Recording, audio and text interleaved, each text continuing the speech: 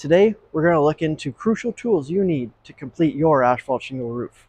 So let's dive into the essentials. All right, here we have our essential tools. Start off, our trusty roofer's hatchet. Can help you gauge shingles, cut felts, and most importantly, hammer some nails in. Then, we have our two types of knives. We got a straight blade and a hook blade. Hook blades, very useful for cutting asphalt shingles, underlayments, and ice and water shield. Got our straight blade, a little bit easier to cut your underlayments with, your synthetics, your felts. That's why I keep one of each in my tool belt. Then we have our aviation snips. We got our left straight and our right snips. Depending how much flashing work you're doing, important to have a set of each in your tool belt.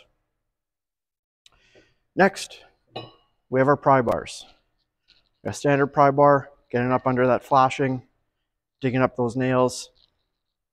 And then we have our roof snake. Very helpful when you're doing repairs.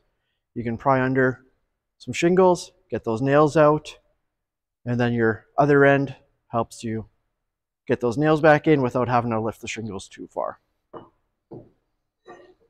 First, we got our eye protection, gloves. You got cut resistant gloves, leather gloves, doing rips and whatnot. Either or work. Next, we have our chalk line and our tape measure, our marking tools. Whether you're marking out your open valleys, your shingle overhangs, your starters, it's important to mark those, chalk them.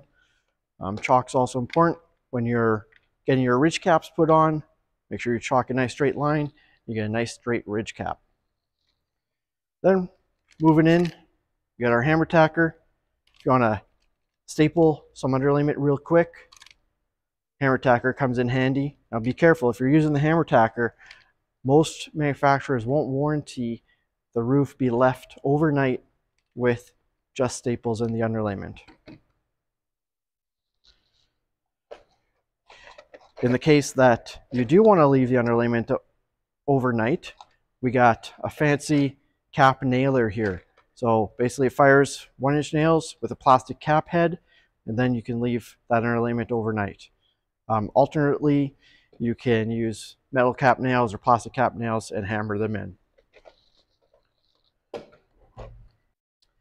Next, we got our nail guns. We got our pneumatic air gun. This one's a boss stitch. Fires different range of lengths of nails. Most importantly, your 1 1/4 inch, 1 3/4. This is your everyday use air nailer. Another nice one we have is a DeWalt 20-volt operated air nailer. This comes in handy when you're doing repairs or roofing a small job. It's a little heavier, a little slower than your pneumatic, but you can do quite a bit of roofing with this as well. So it's important to have all these tools in your toolkit. All right, here we got our pneumatic nailer. I'll just fire a couple nails, just show you. We have some composite rubber roofing here, some Euro Shield. I'll just drive some few nails in here just to kind of show you the speed, accuracy of this one.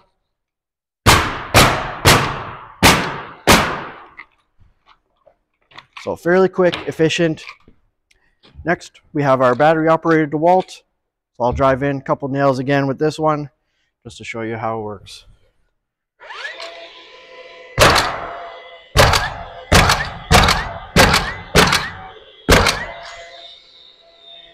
So as you can see, not bad. Your limitations of the batteries, you can get bigger batteries.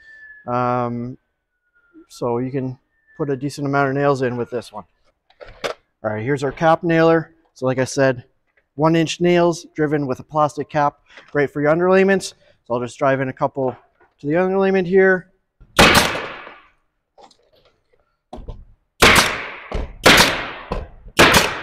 So it automatically feeds your nails, your caps, and you can go pretty quick get your element put on, and it's safe overnight. A couple other great tools to have in your toolkit. You got your jacks. So 2 of these can be used. Setting up on a steeper roof, set up a board across a 2x8, a 2x6. Helps you climb up the roof. You can place some materials on that board. Helps a lot on steep roofs.